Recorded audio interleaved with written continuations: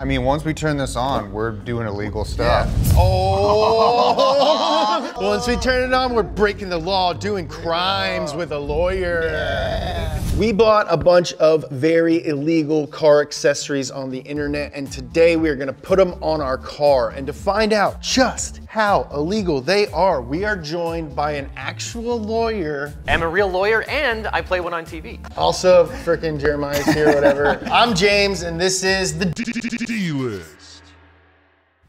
Thank you, Sharks, for joining me today. Now, there are two things you need to go fast: big power and lightweight. I've spent hours of research and development to bring you this.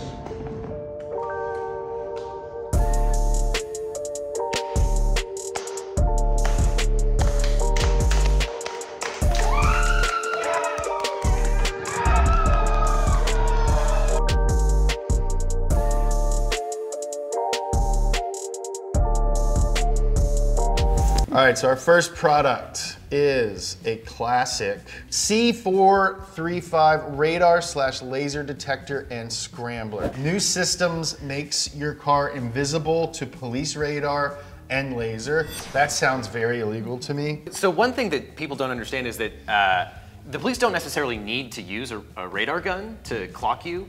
So even if a radar jammer made you invisible to radar, it doesn't make you invisible to the naked eye. So they could still actually clock you as going past the speed limit. The Rocky Mountain radar scramblers are not legal in Texas, Colorado, Utah, California, Nebraska, Oklahoma, Minnesota, Illinois, Tennessee, South Carolina, unless the switchable scrambler feature is off. Okay.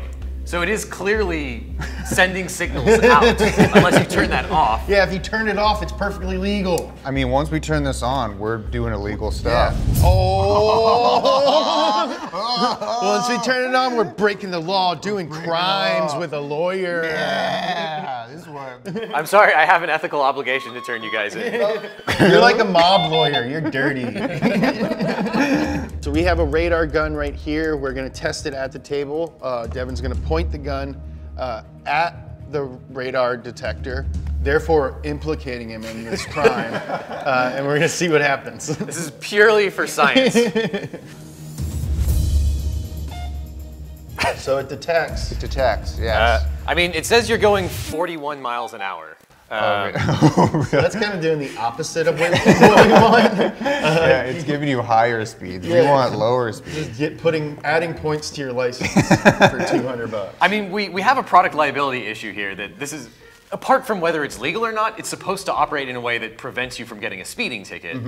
If it amplifies the speeding ticket and says you're actually going 3 times the speed that you're actually going, I might want to sue the manufacturer. So Devin, if we were to use the Rocky Mountain radar scrambler in Texas, Colorado, Utah, Nebraska, Oklahoma, Minnesota, Illinois, Tennessee, South Carolina, or the state we are currently in that we just used it in, California, what kind of punishment are we looking at?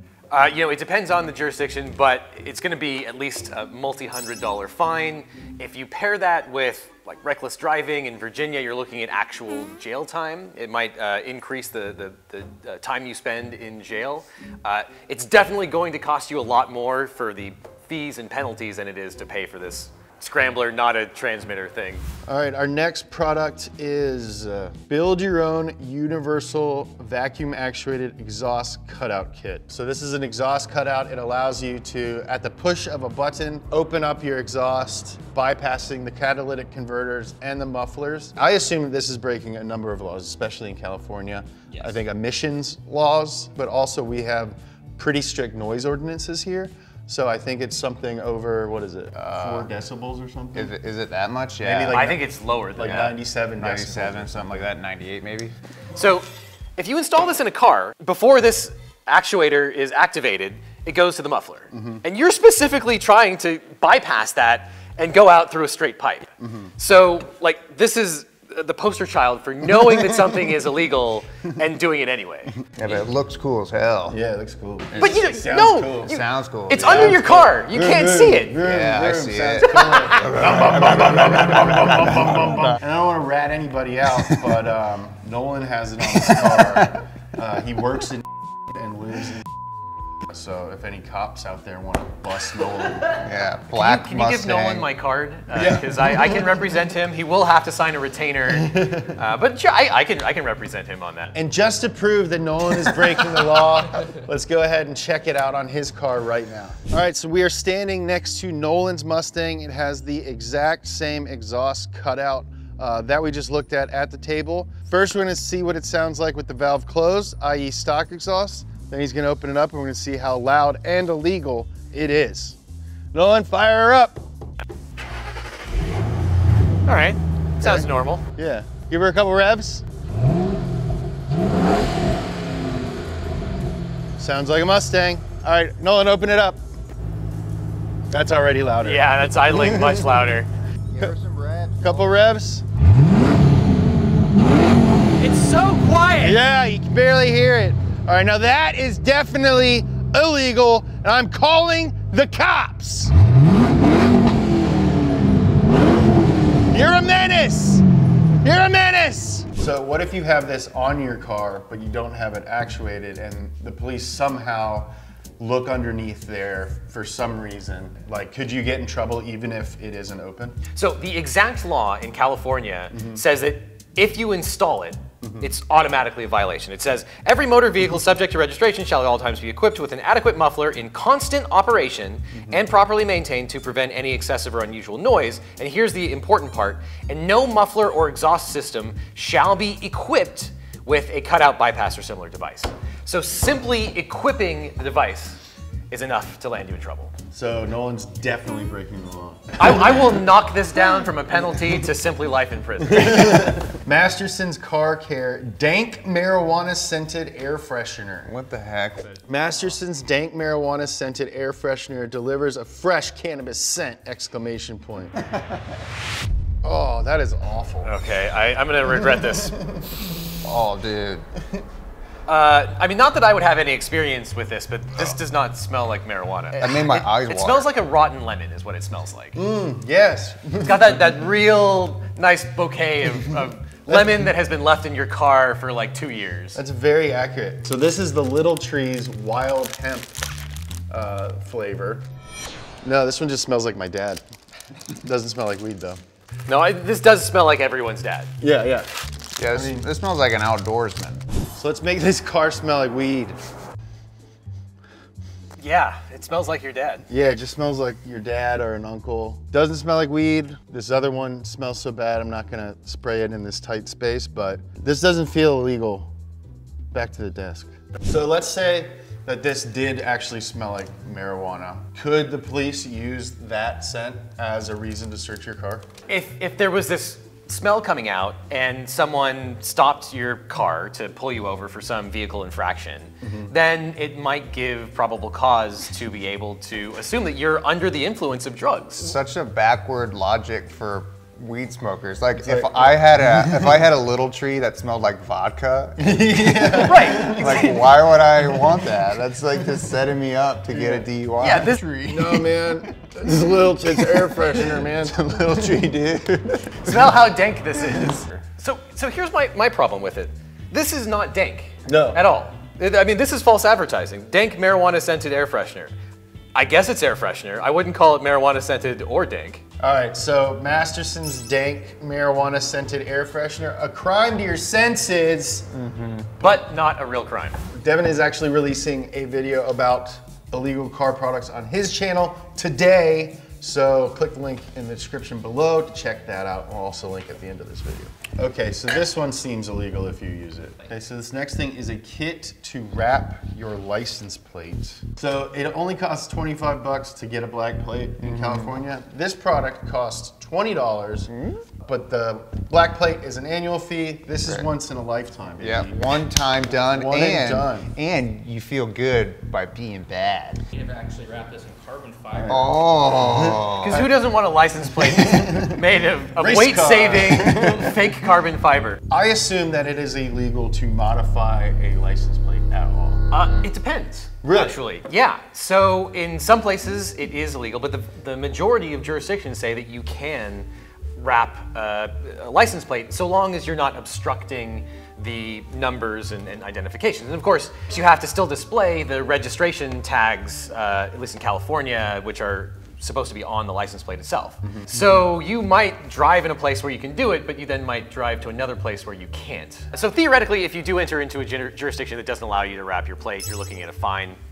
And it's probably not going to be too much more than that. But if you are trying to obstruct the police from actually seeing your license plate, then you run into much bigger problems than that. Our next product is a 2 pieces USA standard shutter cover-up electric license plate. It's a license plate hider with a remote on it. And it costs 73 GBP. So the last time we did a video on illegal car products, we had a license plate flipper. So you had 2 license plates and you could change them out. This one is just a cover. So I'm already skeptical of the legality of this because it's called an obstructor. All right, so we have our license plate in our frame. Ready? I just committed a crime. Oh no, it's the fuzz. So we've installed our license plate cover-upper on the Money Pit Miata. We're with our lawyer. Let's commit some crimes. I mean, it's incredibly illegal, but it's cool as hell. It's so cool. A lot of stuff that is cool is illegal. Oh, I'm in a rush. I'm gonna run this red light. Ah, see, it has a control, so you can't do it in an illegal circumstance. That is definitely illegal, and I love it. So let me see if I can try and come up with a valid reason for this. You can imagine that maybe you had a parked car and you wanted to protect the cleanliness of your license plate. You know, Right? Because I hate a dirty plate. Yeah. Right. Yeah. Where this falls is that even if you cover up your car, the police still need to be able to access the license plate. So they generally can lift up the car to see which plate is there. I don't think this is going to be able to facilitate the police looking at your license plate. 100% illegal on that one. And yeah, it's a lot of effort to It's a lot of effort. evade the police terribly. Super cute though. I would think a magician would love this. Now for our last product, it's a sticker that says, I eat. That's good information to know. The reason we have this is because there's a story out of Florida where a guy had a sticker that said, I eat on it. And he got in like a lot of trouble. It's true. But refused to take it off. That is a real story. It made the rounds because of the First Amendment implication. He was charged with obscenity, and he was also charged with resisting the officer for refusing to take the bumper sticker off the truck. So this story has a couple of different conclusions. The first is that when the district attorney saw the charges, he immediately dropped them. Okay. And this guy, he was arrested. He has a mugshot. Hopefully we can get an insert of that. Like, he's smiling like a guy who knows he's been falsely arrested. It's beautiful. He got arrested. He got Took him arrested. in, booked him. Oh my gosh. Yeah. But I believe he then sued the officer for false arrest. The problem with that is that the court said that the officer didn't have reasonable notice that it was unconstitutional to pull this guy over, and he was exercising his discretion. And so this police officer was entitled to qualified immunity, and therefore the suit got dismissed. So the police officer said that he was unaware of the First Amendment. Interesting. So there are still obscenity laws. Okay. It is an exception to the First Amendment to utter something that is obscene. And there are a bunch of different tests for whether something is obscene. It must lack artistic, political, and scientific value. So if you can come up with something that meets all those criteria, theoretically, the First Amendment doesn't protect it. This is science, dude. But like, that seems like such a slippery slope to me. Community standards, like, Yeah. how does that define? You are preaching to the choir. It's absolutely a slippery slope, and there aren't that many obscenity prosecutions anymore for exactly those reasons. And also, community standards have changed a lot since that test came out in the 1970s. Right. This was in Florida. I've been to Florida. This is not against the community standards of Florida. No, dude. As someone from Florida, this is like lowest level stuff. Dude, this is standard afternoon fare in Florida. Bottom line, while this person was arrested for displaying this bumper sticker, I think that the law is unconstitutional, and theoretically speaking at least, I don't think this bumper sticker is illegal in any way. All right, you heard it here. guys, you can put a sticker on your car that says, I eat whatever you want. Thank you guys for watching this video and everything else on Donut. Devin from Legal Eagle, thank you so much for being here. You're releasing a video on illegal car products today as well. Yep. We'll put the link right here, probably, or over here, and in the description below. Anything else you want to tell the good people? Just because you can do something to your car doesn't mean you should do that thing to your car. Yeah, and that speaks like not just for legal stuff, but like performance stuff too. Honestly, don't modify your car. You'll regret it. Yeah, stock is best. Yeah. If you haven't already, hit that subscribe button, hit that like button, helps us in the algo. I love you.